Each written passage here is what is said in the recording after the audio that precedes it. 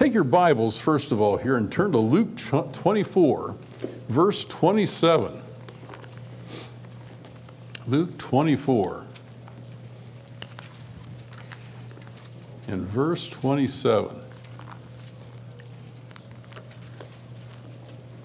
And some of you might be familiar with this story. This happens on Resurrection Day, okay, and the Easter Sunday. And after the Lord had appeared to some of the women in that, why, he takes a walk going to Emmaus, one of those little towns not too far from Jerusalem there, and he meets a couple of the disciples, and they didn't recognize him. And so as he's going along there and that, and they're wondering about what has happened and so forth and that. I won't go into all those details, but eventually he gets to the point there where he folds there, reveals that he is Lord Jesus Christ, that he has been resurrected. And they didn't recognize him there in the beginning, but anyway, he enlightens them there on that. And then he proceeds, and it says here in verse 27, and beginning at Moses. Now remember, Moses wrote the first 5 books of the Bible, okay, starting with Genesis, and of course going through Deuteronomy there. And beginning at Moses and all the prophets, he expounded unto them to all the scriptures the things concerning himself. Now that is quite a task. Okay, I wonder how many hours that took. Although he didn't have to look them up and that, he had them all memorized and so forth from Genesis 13, or Genesis 3 verse 15 through Malachi and so forth, and he could go through because they had just the Old Testament at that time. But he went through all scriptures, it says all scriptures, okay? And so he went through all of them and expounded to them, the ones that pertained to him and how he had fulfilled them. And that up to that point, okay? And so that was quite a task, all right? And so that would take quite a bit of time. And we don't have that much time to go through all those, okay? And so we're not even going to attempt to get to all that, but we're going to cover a number of them anyway, all right? And so I've broken this down here, this outline, his birth, his ministry, his crucifixion, in which we're going to cover most of them, and his resurrection and his first advent. And so these are Messianic prophecies, okay? Remember, the Messiah is just another term for the word Christ, or the anointed one, that was fulfilled by Christ during the first advent, okay? And so his first coming, and we're looking forward to him coming again.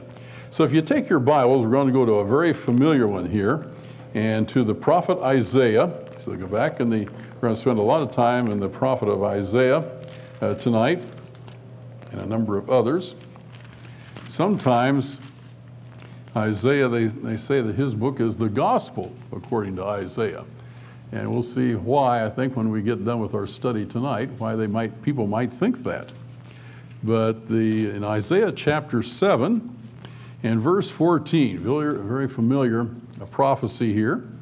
If you look there, Isaiah says, therefore the Lord himself shall give you a sign. Behold, a virgin shall conceive and bear a son, and shall call his name Emmanuel. Okay, now, so that was Isaiah 7, verse 14. And how many have heard that before? I mean, most of us have, okay? Especially around Christmas time. Well, that's a favorite verse that preachers will use, and referring to the Lord's incarnation, becoming a man. But we'll see how that is fulfilled here. Go to the book of Matthew, the first gospel, and in chapter 1, after you get through the genealogy there, then you'll look at verse 20 and through verse 25, and it says, but while he thought on these things, the angel of the Lord appeared unto him in a dream, saying, Joseph, thou son of David, fear not to take unto thee Mary, thy wife, for that which is conceived in her is of the Holy Ghost, and she shall bring forth a son, and thou shalt call his name Jesus, for he shall save his people from their sins. Now all this was done, that it might be fulfilled, which was spoken of the Lord by the prophet, saying, behold, a virgin shall be with child, and shall bring forth a son, and they shall call his name Emmanuel, which being interpreted is God with us. Then Joseph, being raised from sleep, did as the angel of the Lord had bidden him, and took unto him his wife, and knew her not till she had brought forth her firstborn son, and he called his name Jesus. Okay, and so that's the fulfillment there, okay, of Isaiah chapter 7 and verse 14. Now, we're going to go all the way back to, I try to keep this in somewhat of a chronological order, but maybe not completely. But in this one here, you need to go back to the very beginning, the first Messianic promise. And we've talked about this one before, is in Genesis chapter 3 and verse 15. And this is after the downfall of man, the sin there in the Garden of Eden. And the human race is lost because of sin, and yet God provides provision, okay, for salvation, okay. And he does that. He's already has it, did not take him by surprise. And so anyway, he promises here, he says, in talking to the serpent, who is, of course, is Satan, okay. He already tells a prophecy about that in verse 14. The Lord God said unto the serpent, because thou hast done this, thou art cursed above all cattle, and above every beast of the field. Upon thy belly shalt thou go, and dust shalt thou eat all the days of thy life. And how many have ever seen a snake so far this year? They're still just crawling around, aren't they? They don't have any legs, okay, or feet or anything like that, okay? They're just crawling around, they're lying around and crawling around on their belly, aren't they? Okay, that's the way it's been now for, 6,000 years, whatever. And he says here, between thy and I will put enmity. That means antagonism, okay? Same thing really as being an enemy between thee, talking about the serpent or Satan, and the woman, okay? Talking about remember, it's not the man, okay? And between thy seed and her seed, it shall bruise thy head, and thou shalt bruise his heel. Okay, this is the conflict here that goes down through those ages.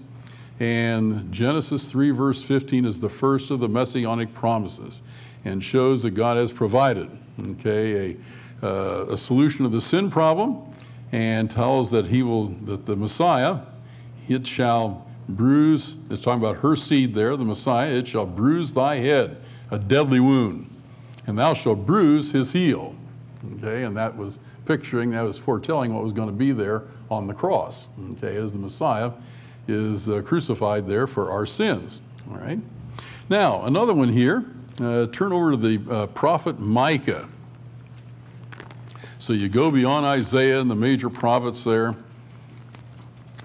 and go to the prophet Micah, M-I-C-A-H. And this is one that you usually hear around Christmas time. Micah 5 in verse 2, where Micah the prophet says, but thou, now this is about 700 years before the birth of Christ, okay? If you have a Schofield Bible, it says around 710 BC, okay, around 700 BC, says, but thou Bethlehem Ephratah, thou be little among the thousands of Judah, yet out of thee shall come forth unto me, that is to be ruler in Israel, whose goings forth have been from of old, from everlasting. So he's talking about how the Messiah existed before he was to be born there in Bethlehem. And if you turn over to Matthew chapter 2, not too far from here, but Matthew chapter 2,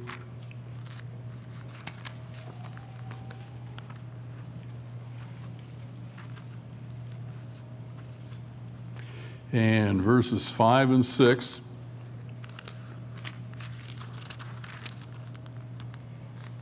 And remember, this is when the visit of the Magi, okay, or the wise men. And this takes approximately 2 years after the birth of Christ, all right, because he's in a house. And anyway, they finally find him here. And remember that Herod, okay, said he wanted to come and worship him, okay. They wanted to know, okay, people wanted to know where the Messiah or the King of the Jews would be. And he says here in verse 4, and when he had gathered all the chief priests and scribes of the people together, he demanded of them where Christ should be born. And they said unto him, in Bethlehem of Judea, for thus it is written by the prophet. And thou, Bethlehem, in the land of Judah, art not the least among the princes of Judah, for out of thee shall come a governor that is to rule my people Israel. All right, and so that's a fulfillment there. And as the Magi were coming to worship the king, worship the Messiah, and they were told here that they knew it was going to be in Bethlehem. All right. There's another interesting one from a fella that you wouldn't think would be too much interested that you'd want to study about, but this is in the book of Numbers. Turn back to the book of Numbers. This is after Leviticus, and in Numbers 24, if you remember that wicked old prophet Balaam, but he was used. In verse 17,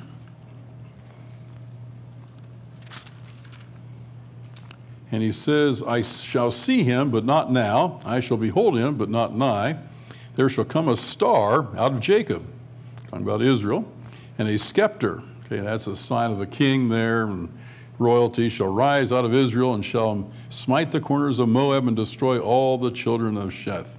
Okay, so a star out of Jacob. And so this is one of the things, evidently, the wise men, when they were doing their Bible studies, saw. They knew they were looking for a star. And then when they see that star, they're following it.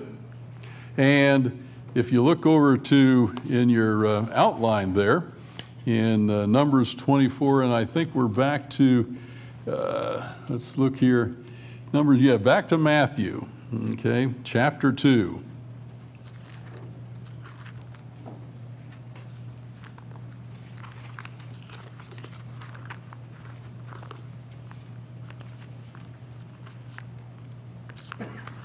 And verses 7 through 10, where it says, Then Herod, when he had privily called the wise men, inquired of them diligently what time the star appeared. And he sent them to Bethlehem and said, Go and search diligently for the young child, and when ye have found him, bring me word again that I may come and worship him also. And so anyway, it says, when they had heard the king, they departed, and lo, the star which they saw in the east went before them till it came and stood over where the young child was. And when they saw the star, they rejoiced with exceeding joy. Okay, and when they were come into the house, not a manger, okay, not a stable, okay, they saw the young child with Mary his mother, and fell down and worshipped him. And when they had opened their treasures, they presented him with gifts, gold, frankincense, and myrrh. All right. So therefore, that was a fulfillment there. Talking about the scepter, or the star that comes out of Jacob. Now, let's go back. We're going to see a couple more here. Go back to Isaiah chapter 9. And there's more than just the ones we're going to go over here tonight. It's, if you want to make a real study of it, be an interesting one to see how many. But Isaiah chapter 9, verse 6, where Isaiah, get the right book here.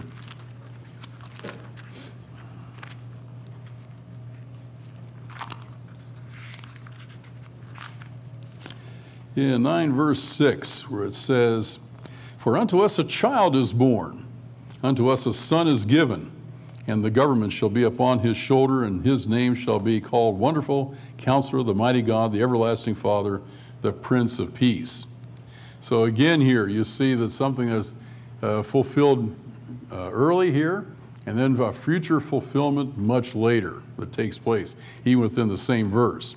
But Isaiah chapter 9 and verse 6, we see here, it talks about to us a child is born. And then you can go back there to, let's see, Matthew. Yeah, Matthew chapter 2, and we won't turn back there again, okay, but it tells about how that, I'm sorry, no, it's Luke chapter 2, okay, Luke chapter, so you might want to turn back to Luke chapter 2, so as you're filling in the blank there, Luke chapter 2.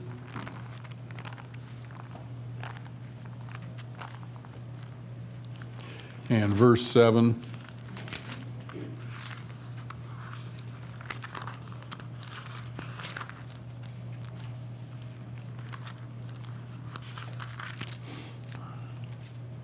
where it says, and she brought forth her firstborn son and wrapped him in swaddling clothes and laid him in a manger because there was no room for them in the inn.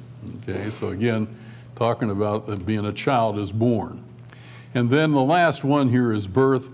You can turn back to Isaiah chapter 11 and verse 1 and Matthew 1 verse 1. So you're close to Matthew, so just go to the very beginning of Matthew there. This one you have to think about a little bit, where it says in Matthew 1, the book of the generation of Jesus Christ, the son of David, the son of Abraham. And then you go back to Isaiah chapter 11.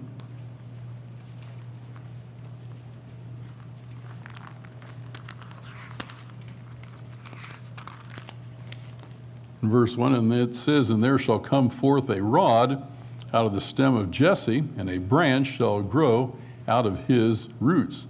Okay, who was the son of Jesse? That was David. Okay, and so that's why it says in Matthew chapter 1. Okay, here in verse 1, the generation of Jesus Christ, the son of David, the son of Abraham. So the connection there, okay, as Jesse was David's father. So that's a fulfillment there. All right. Any questions on this Roman numeral number 1 here? Okay, let's go on then to his ministry. And we touched upon this before, but you need, while you're in the book of Isaiah, go to Isaiah chapter 61.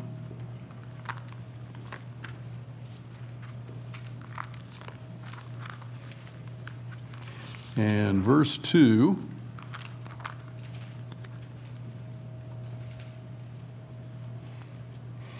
Actually, verses 1 and 2. And you get there. The Spirit of the Lord God is upon me, because the Lord hath anointed me to preach good tidings unto the meek. He hath sent me to bind up the brokenhearted, proclaim liberty to the captives, and the opening of the prison to them that are bound, to proclaim the acceptable year of the Lord, and the day of vengeance of our God, to comfort all that mourn. Okay, take special note of verse 2 there. Then go back to Luke chapter 4. So you can fill in the blank there. Luke chapter 4.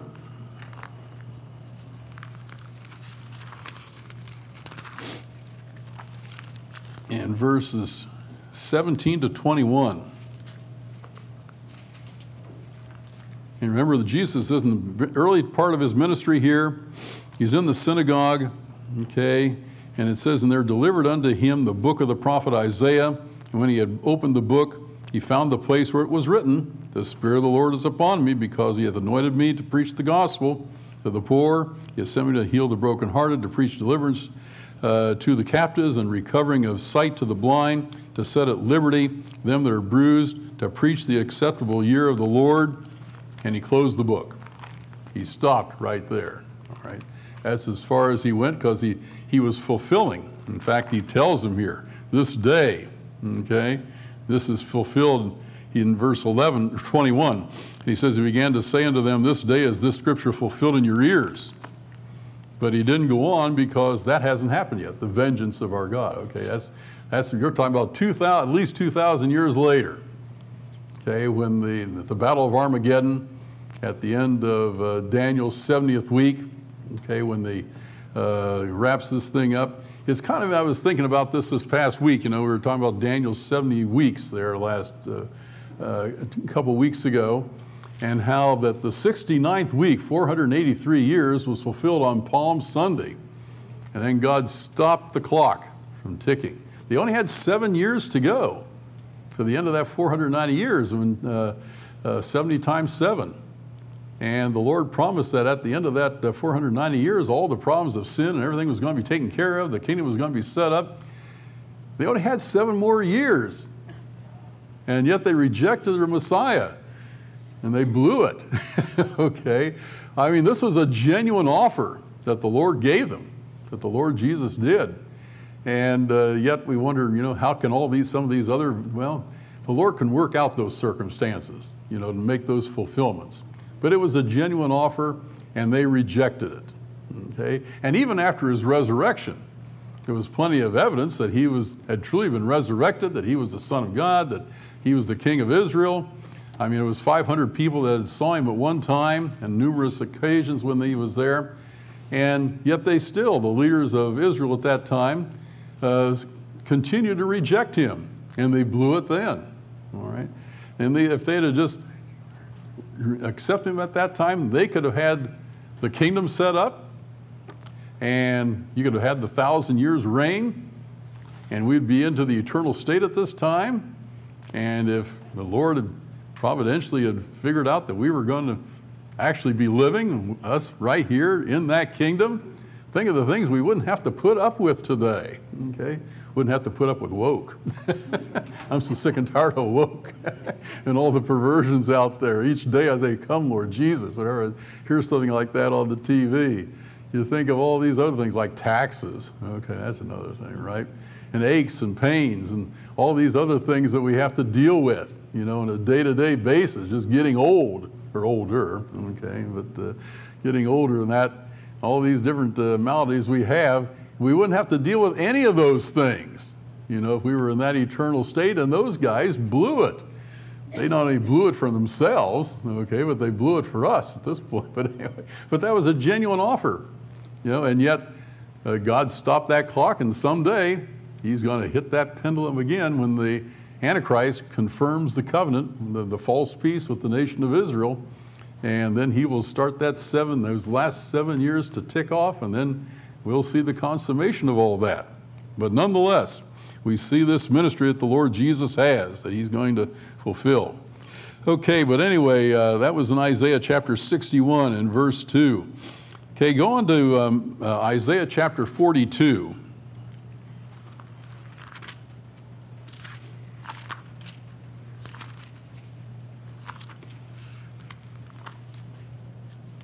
And verses 6 to 7, where he says here, I, the Lord, have called thee in righteousness, and will hold thine hand, and will keep thee, and give thee for a covenant, or a testament, talking about the New Testament, of the people, for a light of the Gentiles, to open the blind eyes, to bring out the prisoners from the prison, and them that sit in darkness out of the prison house. Okay, you might want to turn back then to Matthew chapter 4. And remember that the book of Matthew was written especially to the Jews to show them that the Lord Jesus Christ was truly the Messiah of Israel. And that, and so in Matthew chapter 4 and verses 12 through 16, you'll see now when Jesus had heard that John was cast into prison, he departed into Galilee, and leaving Nazareth, he came and dwelt in Capernaum, which is upon the seacoast and the borders, as Zebulun and Naphtali, that it might be fulfilled, which was spoken by Isaiah the prophet, saying, the land of Zebulun and the land of Naphtali by the way of the sea, beyond Jordan, Galilee of the nations. The people which sat in darkness saw a great light, and to them which sat in the region and shadow of death, light is sprung up. From that time Jesus began to preach and to say, repent, for the kingdom of heaven is at hand. Okay, talking about his ministry there again, another fulfillment.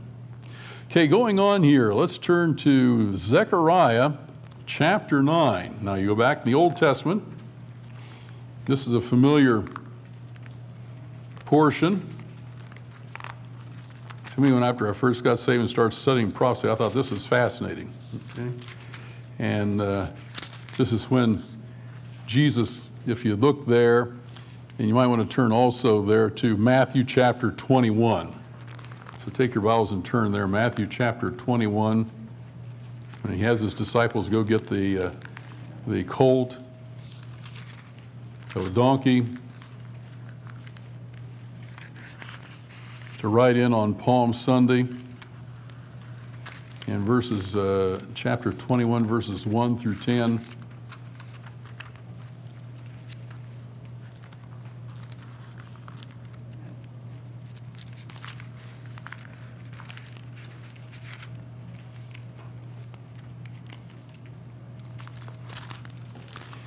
And you'll see here in Zechariah chapter 9, in verse 9, it says, rejoice greatly, O daughter of Zion.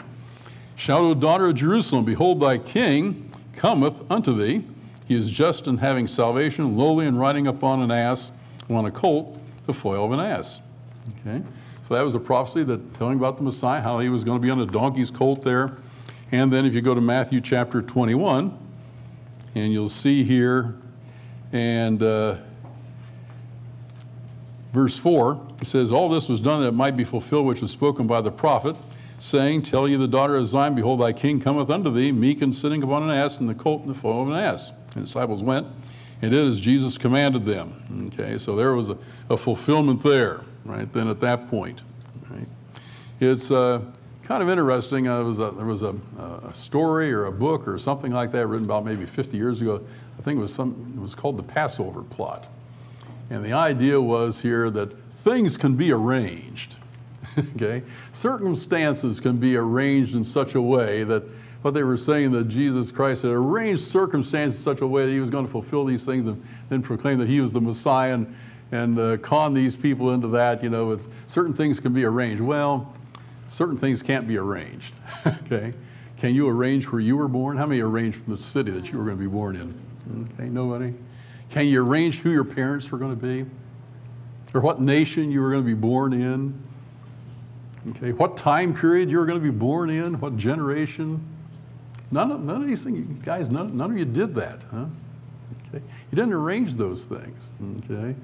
And so, obvious, okay, there was no way except for God interceding, okay, and God planning.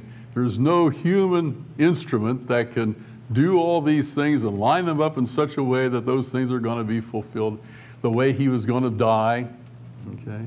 And all these, where he was going to be born, all these different things, okay? So it was, but anyway, Malachi. Take your Bibles and turn to Malachi chapter 3, the last book in the Old Testament.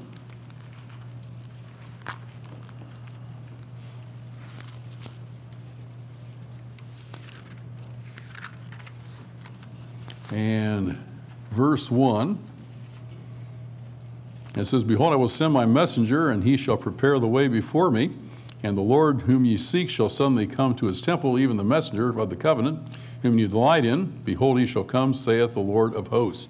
Now, this is with regards, well, okay, you could fill in the blank here, but this is Matthew chapter 11. So just go over a few pages here.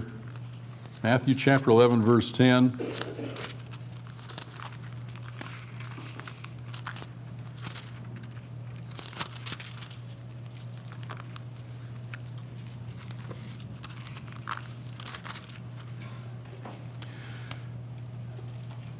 Verse 10 says, For this is he of whom it is written, Behold, I send my messenger before thy face, which shall prepare the way before thee, and so forth. So this is talking about basically here John the Baptist. Okay? And we'll see another one here with regards to John the Baptist. But this is the prophet Malachi foretells that he would be a messenger that would prepare the way, the Lord. And then I interjected this one here, Deuteronomy chapter 18. We're going to get back to Malachi again here in just a little bit. But Deuteronomy chapter 18 and verse 15 to 19. And the Lord thy God will raise up unto thee a prophet. Notice that's with a capital P, from the midst of thee, and thy brethren like unto me, unto him he shall hearken, according to all that thou shalt desirest of the Lord thy God in Horeb in the day of the assembly, saying, Let me not hear again the voice of the Lord my God, neither let me see this great fire any more, that I die not. And the Lord said unto me, They have well spoken of that which they have spoken. I will raise them up a prophet from among their brethren like unto thee, talking about Moses, and will put my words in his mouth, and he shall speak unto them all that I shall command him. And it shall come to pass that whosoever will not hearken unto my words, which he shall speak in my name, I will require it of him. So the Lord's even intimating at that time that this future prophet, with a capital P, this future Messiah, that there would be rejection, all right? And you might want to put down here, if you want to take some time there, you might want to put down John chapter 16, verse 14, and Acts chapter 3, verse 22 to 26. We'll not take time to go there right now. I want to cover some of these other things, but that's talking about this fulfillment of that. And then you can put for part F here, John the Baptist, Isaiah chapter 40, verse 3. We'll look at that one.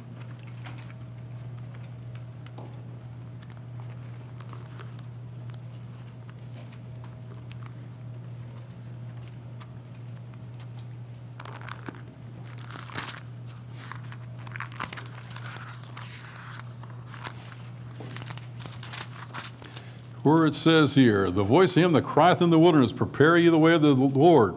Make straight in this desert a highway for our God. Every valley shall be exalted, and every mountain and hill shall be made low, and the crooked shall be made straight, and the rough places plain.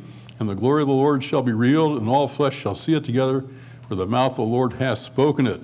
So this is the mission of John the Baptist.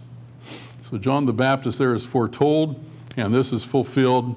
The disciples deal with that in Acts chapter 3, and also John chapter 6, verse 14. Okay, deals with John the Baptist's ministry. So we've already covered that with regards to Malachi, and this is the re-emphasis of that. All right. Let's go on to Roman numeral 3, and we'll cover some of these here. This deals with the crucifixion itself. And so you need to turn to the book of Psalms. You think of the Psalms as songs of Israel, and they are, but there's so many of them, they're actually Messianic, that tell prophecies of the Lord, especially during his earthly ministry.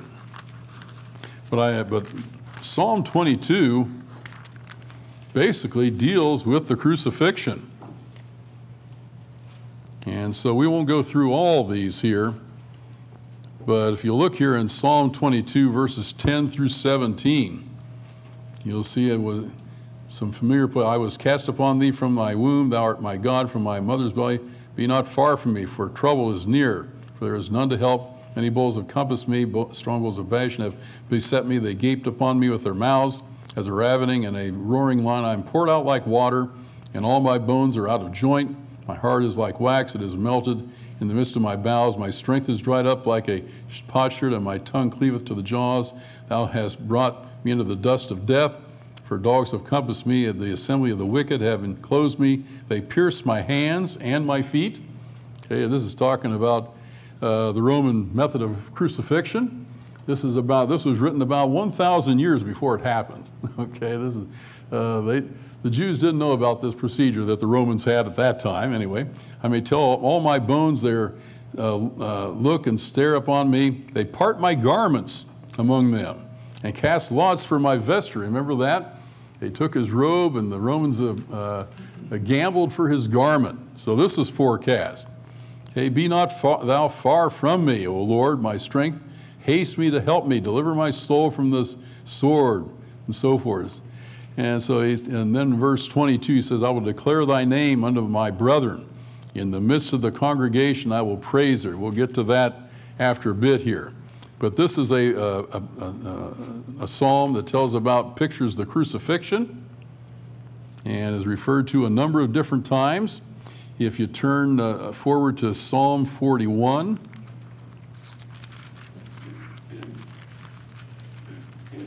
but if you want to look at the fulfillment, you can go back to Matthew 27 and 35 to 36, and John 19, 24 and 34, so you'll have time this week. But Psalm 41 and verse 9,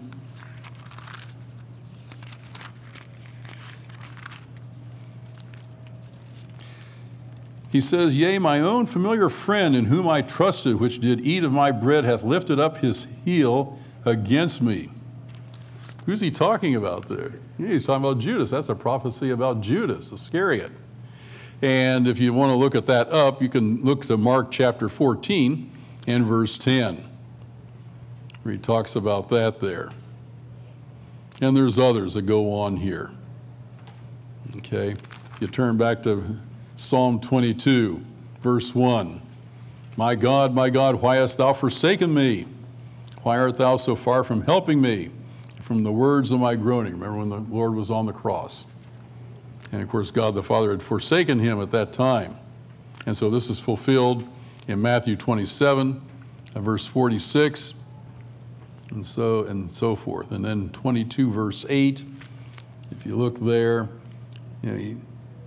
he's trusting on the Lord that he would deliver him, let him deliver him, seeing he delighteth in him. That's what the mockers said. Okay? And that was also told about there in the Gospels. If you look at Exodus, if you want to take time there this week, Exodus chapter 12, verse 46, that's talking about none of his bones would be broken. Okay, and that's fulfilled there in John chapter 19, verses 36. Then we already looked at Genesis 3, okay, verse 15, and that's referred back to there in John 19, verse 18. And then take your Bibles and turn to Amos. That's after Daniel, after Hosea, Joel, and then Amos. 8 verse 9. He says, "And it shall come to pass in that day, saith the Lord God, I will cause the sun to go down at noon, and I'll cause the earth and the clear, I will darken the earth in the clear day." See, that's a picture. That's a prophecy about the crucifixion day. And that's also referred to in Matthew chapter 27 and verse 45. So I gave you those verses there so that you can take some time and look those up. Now, we're going to turn back to the book of Isaiah again for a couple chapters. As time is moving on here. But Isaiah chapter 50 in verse 6, interesting verse. "I gave my back to the smiters, and my cheeks to them that plucked off the hair. I hid not my face from shame and spitting." Okay, so that's fulfilled there in Matthew 26, verse 67, referred to there in 27, 26, and John 18, 22. And then for J, you need to write down Isaiah 53. Now, this is the gospel according to Isaiah. So turn to Isaiah chapter 53.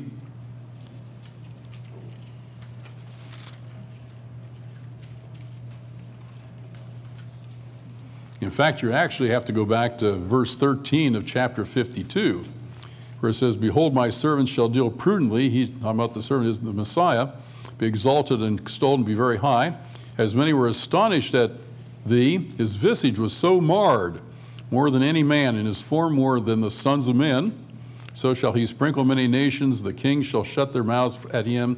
Talking about later on when the kingdom is set up. "For that which had been told them shall they see, and that which they had not heard shall they consider." You've got a number of verses here, okay, that refer to Isaiah chapter 53. You can go through these this week, okay, in Matthew and John and Luke and so forth. But anyway, let's just look at this chapter. And it says, "Who hath believed our report? And to whom is the arm of the Lord revealed? For he shall grow up before him as a tender plant, and as a root out of a dry ground." Of course, the nation of Israel was a very dry ground spiritually at the time the Lord Jesus was born there in Bethlehem. "He hath no form nor comeliness, and we shall see him. There is no beauty that we should desire him." Remember, he was wrapped in swaddling clothes, and he wasn't born in a palace. Okay, he was born in a manger. "He is despised and rejected of men, looked down upon, a man of sorrows, and acquainted with grief. And we hid, as it were, our faces from him, and he was despised, and we esteemed him not." And so Isaiah is talking about the nation of Israel itself that despised their own Messiah. "Surely he hath borne our griefs and carried our sorrows," and he did in his ministry, didn't he? Okay, and he would heal the sick in that. "And yet we did esteem him stricken, smitten of God, and afflicted. But he was wounded for our transgressions," not his own. He didn't have any transgressions. He didn't have any sin. "But he was wounded for our transgressions. He was bruised for our iniquities.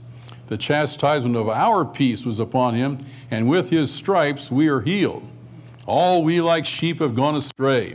That's referred to in different places in the Gospels. "We have turned every one to his own way, and the Lord hath laid on him the iniquity of us all." Not just some of us, but all of mankind. All of our iniquities have been laid upon him. "He was oppressed, and he was afflicted, yet he opened not his mouth. He is brought as a lamb," that he is the Lamb of God, as John the Baptist said. "He is brought as a lamb to the slaughter, and as the sheep before her shears is dumb, so he openeth not his mouth. He was taken from prison." Remember, he was put in prison that night of his betrayal, "and from judgment," there in Pilate's judgment hall. "And who shall declare his generation? For he was cut off." Remember Daniel said there in chapter 9, the Messiah would be cut off. He would die. And he was cut off out of the land of the living. "For the transgression of my people was he stricken." Christ died for all mankind, each individually, but he died for a nation also. He died for the nation of Israel. And so he didn't die for the United States of America. He didn't die for Canada. Okay? He didn't die for England or France. He died for Frenchmen. He died for Americans, but he did die for the nation of Israel. And that's why one reason the nation of Israel is going to survive regardless of what their enemies out there say, have done and tried to do over the centuries. And he made his grave with the wicked. Remember? Okay, he was, what was it? Who was the guy that he borrowed the grave from there? Joseph Arimathea, right, okay. He was with the rich in his death because he had done no violence, neither was any deceit in his mouth. Okay, yet it pleased the Lord to bruise him. Okay, the Lord was pleased that he took care of the sins of everybody. He hath put him to grief, and thou shalt make his soul an offering for sin. He shall see his seed, and he shall prolong his days. That's talking about the resurrection. He would live beyond his death there, beyond the time that he was cut off. So this is prophesying about his resurrection. And the pleasure of the Lord shall prosper in his hand. He shall see the travail of his soul and shall be satisfied with his knowledge. Shall my righteous servant justify many? Remember, in Adam, because of one man's sin, all mankind was lost. Here, because of the righteousness of one man, the Messiah, many can be made righteous. Okay? And so anyway, for he shall bear their iniquities, he will bear their sins. Therefore I will divide him a portion with the great, and he shall divide the spoil with the strong, talking about between himself and the devil, okay? Because he hath poured out his soul into death, and he was numbered with the transgressors. Remember the thieves on each side. And he bare the sin of many, that's all of us. And he made intercession for the transgressors. So he made intercession for us, and he does today. So that then go on here, so you might want to read through that again and go through those verses, and then go to Zechariah chapter 13. So you can fill in for K there, Zechariah. We're almost done here. In Zechariah chapter 13.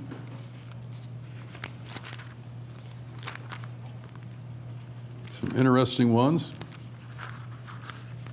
This is fulfilled in Matthew 26 and Mark 14. And anyway, in Zechariah 13, verse 7.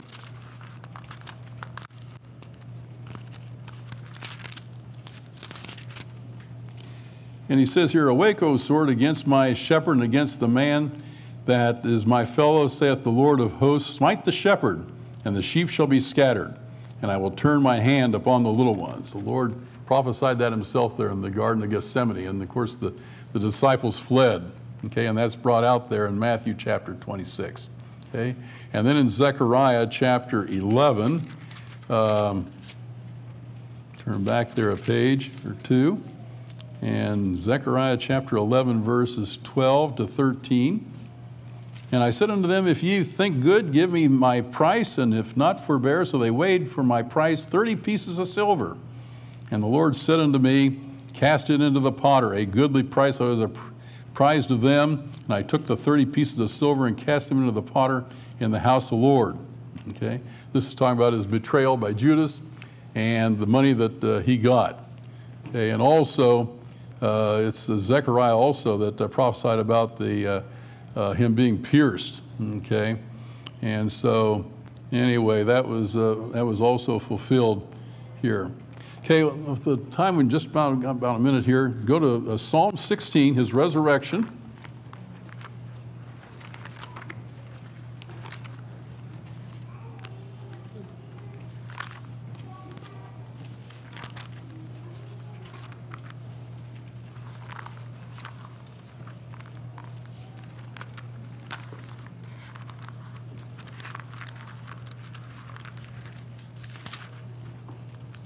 And this is, if you look there, you'll see that's fulfilled in Acts chapter 2. You can fill that blank in there. Acts chapter 2, verses 24 to 27. In Psalm 16, verses 8 to 10, where he says, I have set the Lord always before me, because he is at my right hand. I shall not be moved, therefore my heart is glad. My glory rejoice, my flesh also shall rest in hope, for thou wilt not leave my soul in hell, neither wilt thou suffer thine Holy One, talking about the Messiah, to see corruption. Thou wilt show me the path of life, in thy presence is fullness of joy. At thy right hand there are pleasures forevermore. So there was picturing the resurrection there. If you go back there, you can turn back there to Acts chapter 2.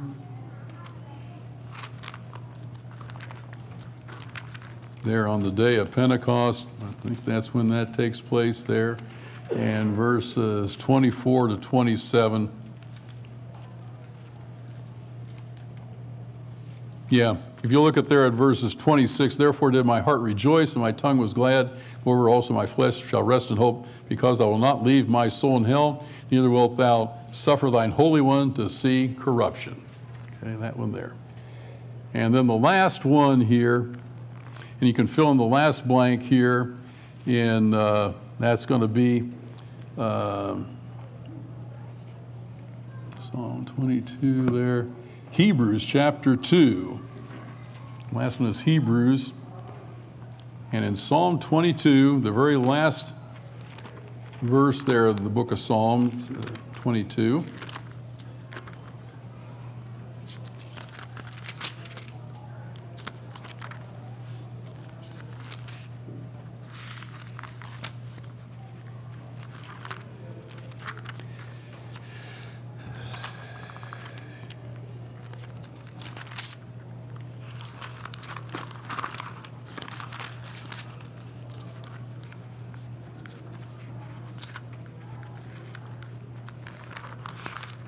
Almost there.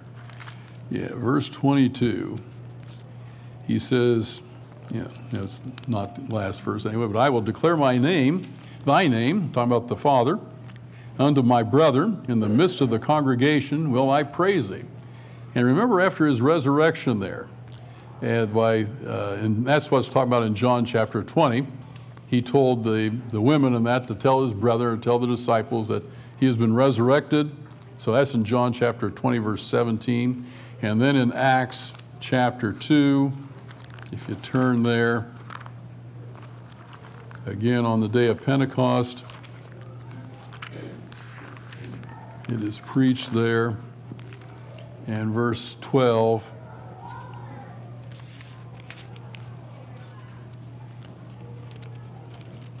And they were all amazed and were down saying, let's see here. Let's see, Acts 2, verse 12. No, I'm sorry, Hebrews 2. I'm sorry, yeah, that's right. I told you to tell you it was Hebrews. Hebrews chapter 2 and verse 12. Where he says here, saying, I will declare thy name unto my brethren, in the midst of the church or the congregation will I sing praise unto thee. So after his resurrection, he makes it known to his disciples, of course, that he was resurrected, and he proclaims the glory to the Father, and that, of course, then he commissions them later on.